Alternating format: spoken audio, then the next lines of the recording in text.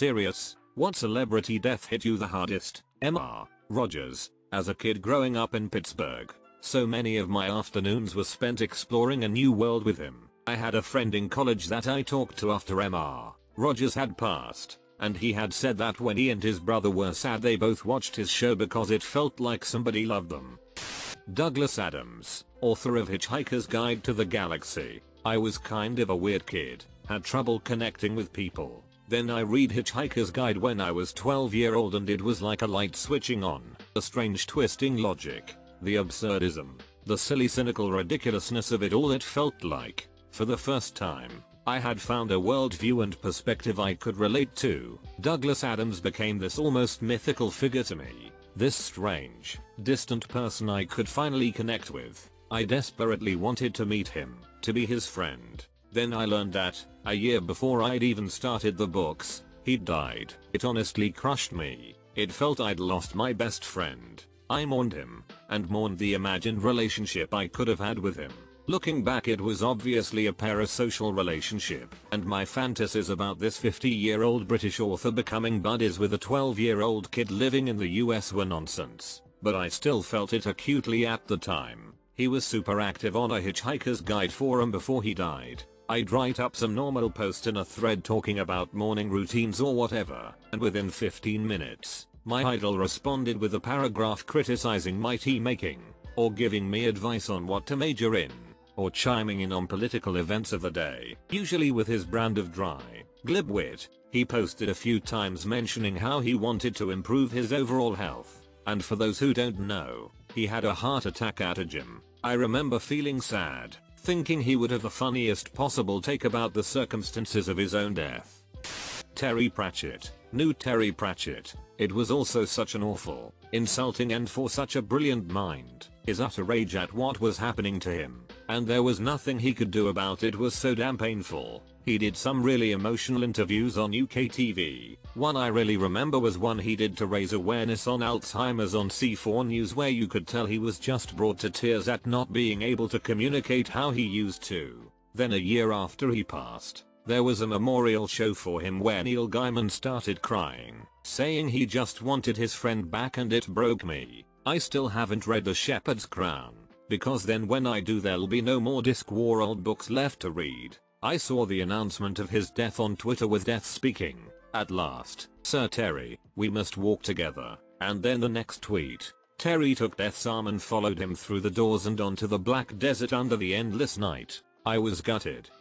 Phil Hartman. It was just such a sad story. For what it's worth to you, I went to college and was close with his daughter. I didn't know she was related until I mentioned I had made a new friend freshman year to my parents, and naturally they recognized her last name. She's doing really well. Can't speak to how she deals with her past day in and day out, but she grew up to be a wonderful person, and I was lucky enough to go to her wedding and share in that moment in her life. Phil was an amazing man, taken from us way too soon. Oh man, every time I think of Phil I think, F is Feinschbag wife, why couldn't she just take herself out? Why take Phil, too? And then I remember the Andy Dick story and get mad at him. Again, Phil Hartman was so awesome. True or not, there is a story about John Lovitz decking Dick over his role in that mess. That cheers me up. George Carlin. I grew up watching him and saw his live shows 3 times. Kinda felt like my amazing uncle died. Still miss him to this day. Freddie Mercury and George Harrison. Christina Grimmie. She wasn't super famous, but she was fairly big on YouTube and made it to The Voice and stuff. Did some other things. She was shot dead signing autographs at age 22. It still hits me like a brick sometimes. I followed her for years growing up. The fact that her killer shot her while she had her arms open to hug him still manages to make me cry. Anthony Bourdain. The man was successful. He had many good friends, and yet he was so miserable he took his own life. Robin Williams' suicide, I understood. His quality of life was going to go downhill fast. I feel like if Bourdain got the right help he could have had a happy life. I literally cannot watch any of his shows now. All his offhand comments about depression and suicide sounded like jokes then, but they were all just giant flaming red flags. Kintaro Miura. Leonard Nimoy and Jim Henson. Leonard Nimoy was a big one for me too. Chris Farley. Still get upset when I think about it and haven't watched I Am Chris Farley since I think it will make me sad. Also the way he died. Honestly arguably the saddest celebrity death, especially from a comedian. He had spent the entire weekend doing drugs with a prostitute and she had stolen his watch and left the room and his last words were begging her to come back please. Don't leave. John Candy. I grew up watching his movies and only learned he had passed away while scrolling through his IMDb 2 years ago. He died before I was born and I just never knew. Jessica Walter. I love Archer and Arrested Development. I'd rather be dead in California than be alive in Arizona, the mighty queen herself. I grew up watching Arrested Development and she was one of my favorite characters. R.I.P. Jessica. Ugh, you just reminded me never saw Archer but Lucille was so damn iconic. When Chester Bennington passed I was in such disbelief. Linkin Park played a huge part in defining my music taste and I always loved Chester's singing and screaming. I can remember where I was when I got the news and everything. Anton Yelchin. Was looking for this one. Was gutted when I heard. And his death was so senseless. It wasn't addiction or suicide or old age. Just a freak accident that took away one of my favorite actors. And a promising young talent. It still feels wrong and reminded me life isn't fair. Not exactly a celebrity but Satoru Iwata. I loved many Nintendo games during his era as CEO, and after his passing I was in awe at how much he did personally to save games that were in development hell, as well as him choosing to take personal responsibility for the losses Nintendo saw during the Wii U by cutting his paycheck rather than letting go of employees. Truly an exemplary man if ever I've seen one. On my business card, I am a corporate president. In my mind, I am a game developer, but in my heart, I am a gamer. When an entire industry is praising a man for his character upon his passing, you can tell he was a great man to know, even if just through professional capacity. Jeff Buckley. After releasing such an amazing first album, it seemed he had so much more to give. Sam Lloyd Acker. Ted from Scrubs. Conchata Ferrell. Acker. Berta from 2.5 Men. They weren't big celebrities but were a huge part of my teenage years as I struggled through growing up. R.I.P. my friends, you will always make me laugh. Robin Williams. I shared my story in my own comment but just so people can know the magic that was this man.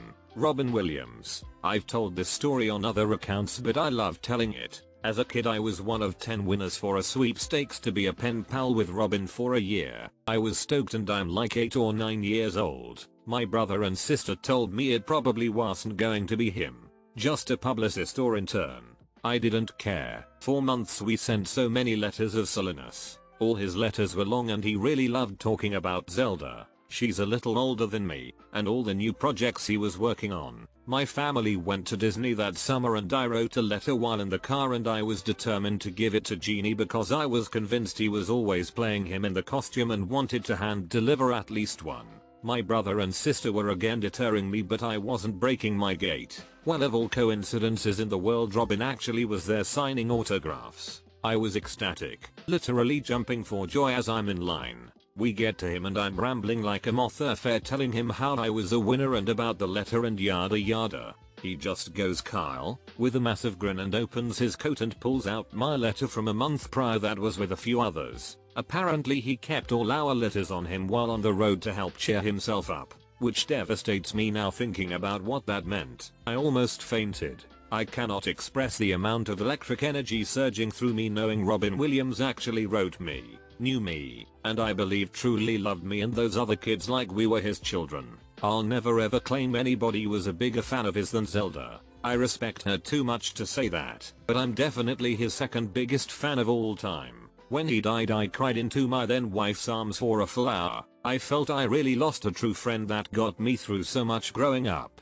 A man that could get my siblings and I to shut up and just revel in his magic for hours at a time. I miss you, Robin. Every day. Holy sh dude. Amazing story. Sorry for your loss.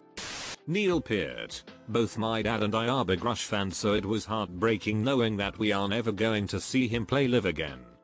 Christina Grimmie. I used to follow her YouTube channel very early on, long before she became famous, and I was so excited that she made it on The Voice. Then one random day a crazy fan shot and killed her. Celebrity deaths don't really get to me, but hers hit me hard for a while. She had a very bright future ahead of her and it was all taken away in seconds. A friend of mine went to school with her in New Jersey. According to him, she was a genuinely wonderful person. I roll. Like one of those legitimate light up a room types. Philip Seymour Hoffman. You can be clean for 20 years and are still at risk of relapse. He did lose one of his support networks, falling out with AA after drinking for the first time in decades. But like, if he's not safe from addiction, who is? He's in a wonderful silly movie called Pirate Radio, and his character says, you know, a few months ago, I made a terrible mistake. I realized something, and instead of crushing the thought the moment it came I let it hang on, and now I know it to be true, and I'm afraid it's stuck in my head forever. These are the best days of our lives. It's a terrible thing to know, but I know it. I watched the movie after he passed and damn near burst into tears. Sobriety is neither gilded nor guaranteed by money and fame. Maybe it is better to think of it this way: his chance was not better, and yours is not worse. M.R. Rogers. Same. I bawled. I couldn't figure out why this hit me so bad than I did. As a military brat moving from place to place, he was my only constant friend. Chris Cornell. Grew up with Soundgarden and Temple of the Dog. The first Audio Slave album came out when I was in high school. Epic sound. Seemed like a great guy. I thought he was going to survive the grunge curse. The only one left from that era now is Eddie Vedder. One of my favorite memories of my now deceased brother was driving home from work together, singing along with Hunger Strike like a couple of relay holes. I don't mind stealing bread. R.I.P. Russ. Hunger Strike, a song my co-worker friend and I bonded over.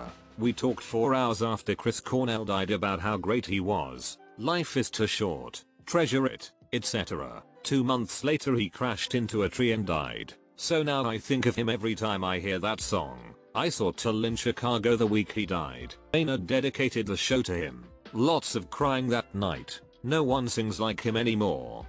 Grant Imahara. I really only knew him from Mythbusters, but after his death I learned about all the other amazing things he had done, and I'm now truly saddened that there's not more people like him. Before Mythbusters he was on an episode of Junkyard Wars where they had special effects teams. They had Ilm versus Jim Henson Creature Shop, and I can't remember the third. Grant was obviously on the Ilm team. I met him once at a tiny anime con, and while I knew his face and knew that I should know his name, I couldn't place it. We chatted about Halo for a bit over an hour because he seemed super into it. Maybe he wanted a break from all the Mythbusters talk, IDK, but he was super nice. It's basically like, imagine if one of your friends only ever wanted to talk about your job, nothing else. Sometimes they just want to shoot the not talk about their job. Sure, his job was interesting, but he likes other stuff too, like Halo. I think one of the reasons his death hit me harder than most celebrity deaths was his age and cause of death. You don't expect people under age 50 to die of a stroke aneurysm. It reminds you that we may not have as much time as we think. He looked pretty fit, healthy too. That man got so many kids into robotics and STEM. Such a great loss. Such a smart and kind soul. John Ritter. I was a teenage girl when 8 Simple Rules was on, and I vividly remember the episodes where the cast deals with his death. I was so upset when learning that the emotions were real. A couple years later I made the connection to JD's dad in Scrubs as the same guy, and it hit me all over. Embarrassing as it is to admit this, I still watch the 2 farewell episodes of 8 Simple Rules when I feel like crying. I haven't done it in some time due to problems with my own father, but I could imagine that it would be part of the mourning process here. Cameron Boyce. I grew up with him on TV as I religiously watched Jessie when it first aired. Guy was only a year older than I was. Brittany Murphy. I still get so sad thinking about her death and the fact that she's really gone. It's so hard to watch Uptown Girls and not wanna cry. Patrick Swayze. Dolores O'Riordan. Still not over her death. His name is Prince, and he was funky. Alex Trebek. I think Alex Trebek and Steve Irwin are the only 2 I've ever teared up over. I have a lot of good memories growing up of watching Jeopardy with my mom, and it felt like a little piece of me was lost when I heard of his passing. I was just a kid when Steve Irwin died, but I still remember my mom sitting me down and explaining to me what had happened, as if he were a member of the family. He instilled a love of animals in me that I still have to this day, and I'm eternally grateful to him for how he treated the creatures he interacted with. Seeing Robert follow in his footsteps also makes me feel proud in some strange way. Carrie Fisher will probably be David Attenborough when he dies though. Carrie Fisher for me too, particularly because Debbie Reynolds passed away so soon afterwards, and the thought of Billy Lord being in that much pain just broke my heart. Carrie Fisher, yeah. I still feel sad when I remember. Ayrton Senna, don't know why cause I didn't follow Formulas 1 at all, but I cried in my room. I was 9. Heath Ledger. He was so talented and he was surely a good guy. A Knight's Tale is my favorite movie of all time. For as long as I only consider with the nostalgic part of my brain, I'm not even one for rom-coms. But it's such a fun movie I can watch it 100 more times and not get tired of it. Same here. You have been weighed, you have been measured, and you have been found wanting. For me too. Recently went back and watched a bunch of his movies and was reminded just how much of a loss his death was. Adam MCA Yorch. I was a huge Beastie Boys fan in high school. Obsessive. I was holding out on going to concerts until he recovered from cancer because I wanted them to be my first concert. Then one Friday after school I'm showering to get ready for senior prom and my brother opens the door to tell me MCA died. I was devastated, but I still tried to have a good time. However, the DJs wouldn't play BB because all the music had to be pre-approved before the dance. It was a rough night. Mitch Hedberg. I was huge into stand-up at the time, especially his stuff. He'd just hit his stride, and really deserved to have a much longer career. Steve Irwin. He died a couple of weeks before I started university. At the Freshers' Ball, the band stopped playing and asked us to respect a minute's silence for Steve. 1,000 pissed up teenagers, away from home for the first time, and not one said a word, until the minute was over and a spontaneous Steve, Steve, Steve chant broke out. I don't know if any other celebrity could have commanded that much universal respect. I remember when he died, I was 7 and my older brother was like 10 or 11 at the time. I didn't really know who he was at the time, but my brother was bawling his eyes out. He watched him all the time. Came here to say Steve Irwin. One of the few that I remember where I was when I heard. It felt really striking as he seemed to really know what he was doing around animals, and how well he handled them made it feel like he must be invincible. For me, it was the death of John Dunsworth, Jim Leahy and the Trailer Park Boys. He was such a sweet soul. I was saddened by this as well. My feelings were brought back a few months ago when YouTube started recommending his videos. He talked so much about leaving a legacy behind after he was gone.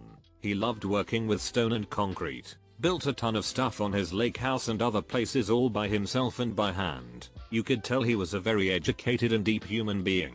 He enjoyed the idea of permanence in stone and concrete work, left behind for generations to enjoy. Nayari Vera. So sudden and so awful how it happened. I was coming here to post Nayari Vera. I feel sick thinking about her 4-year-old son potentially watching her drown, and she had a history of being a good swimmer. It's just so sad.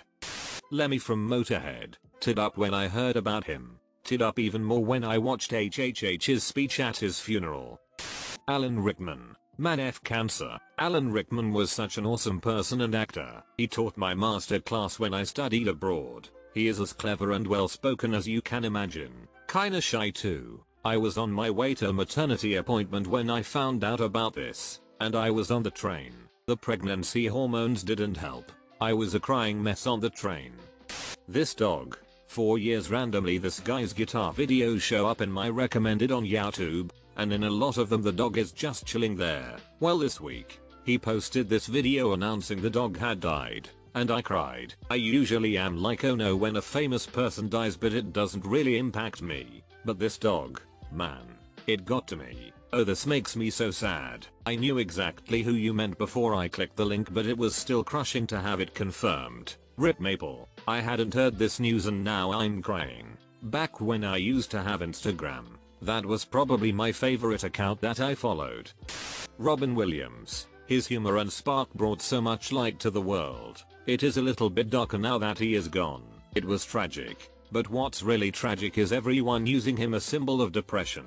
Robin Williams didn't kill himself because he was depressed. He killed himself because of his struggles with Lewy body disease, an aggressive form of dementia that was literally making him lose his mind. Agreed. A lot of people don't even know about that. Loved this guy ever since Mork and Mindy. There's an excellent documentary called Come Inside My Mind. It helps you to understand the artist, the man and the reasons.